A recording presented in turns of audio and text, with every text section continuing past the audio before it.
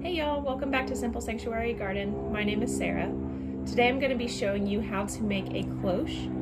I'm 98% sure that's how you say it. I looked it up. But these are lately my favorite garden tool because they can do so much for very young seedlings and sprouts. Basically, all that a cloche is a covering that you can put over your plant. Typically, it's used to help protect it, from frost or very cold weather. So for instance, in the spring when you start tomatoes, if you happen to have a cool night that you weren't anticipating coming, you can just plop one of these down over your tomato seedling and it will help insulate it. Because most cloches are clear, if you put it on earlier in the day, you get that nice greenhouse effect. It keeps it a little warmer. So even if it's not going to be too cold for your seedling, if you want it to be a little warmer at night, this is a great way to kind of give it a boost. Another aspect of cloche,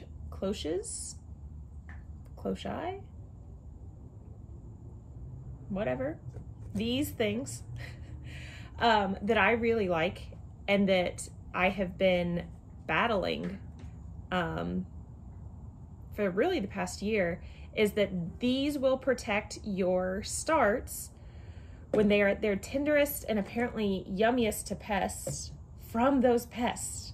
I really wish I had known about these and used them last year when I was trying to start all of those sunflowers that got eaten.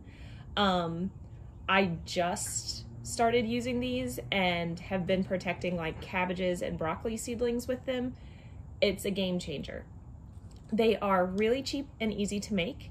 And so that's what I'm going to show you guys today.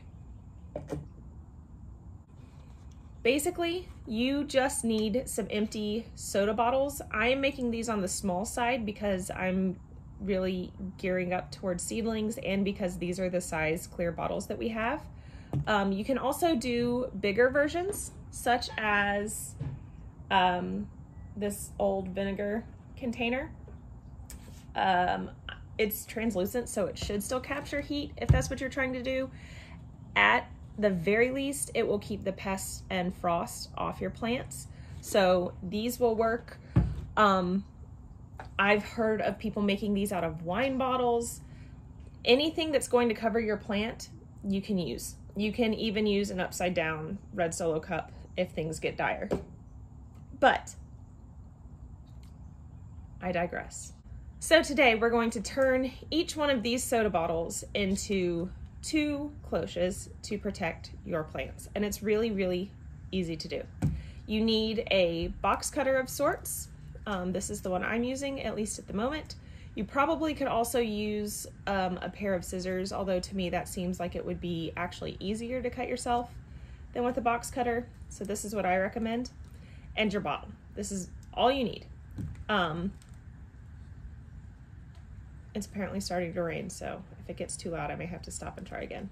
All right, let's try that again.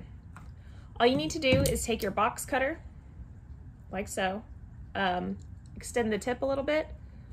I don't know if you guys can see that or not. And start making cuts into the center.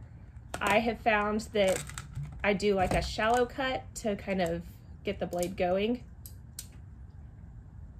There we go. It's locked. And it just, follows that line and then goes through. It's really quite easy.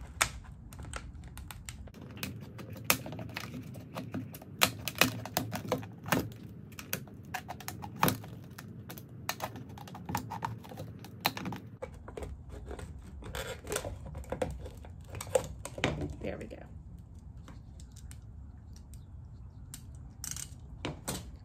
And there you have it. You have, you have 2 cloches that are ready to top some fairly small seedlings. Now, if you're wanting to use a cloche like this and it's actually already too warm outside to be trapping in any extra heat, one of the perks of the soda bottles is that you can just take the tip off and that heat will escape, so you don't have to worry about like smothering your seedlings. With the bottom half, however, you can't really do that unless you want to put some holes in there, and then it's no longer any good for frost.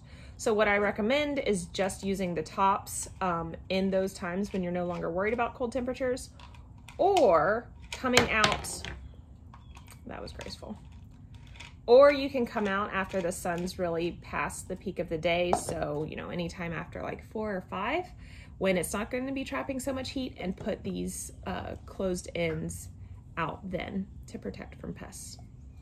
Well, I hope you guys found this helpful. If you have any questions about cloches, please be sure to leave those in the comments below.